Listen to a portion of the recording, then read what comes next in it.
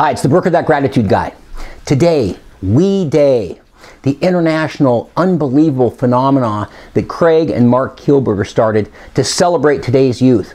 Craig and Mark started some 20 years ago, I believe up in Canada, and this thing has expanded and expanded, and I just was at the celebration this past Friday at Key Arena here in Seattle, Washington.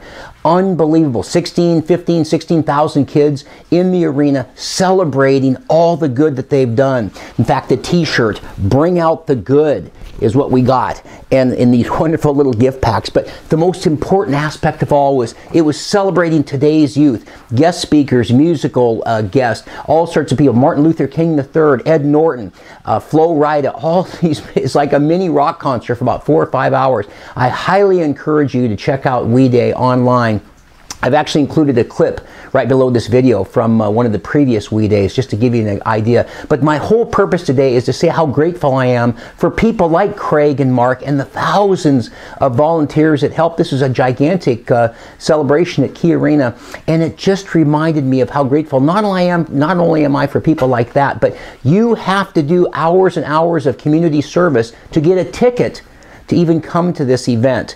And it started from Free the Children, from Me to We, and then We Day is the actual big celebration that happens around the country and continues to expand. So thank you, Craig and Mark. Thank you for the many, many volunteers that helped to make something like this such a success.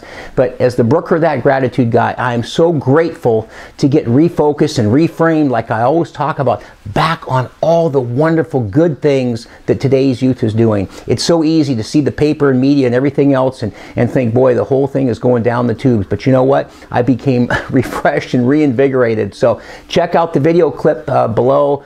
Thank you, Craig and Mark. We need more people like them and people that continue to emphasize how powerful today's youth is. I'm very grateful. That's a message for today. Have a grateful day. We'll see you tomorrow.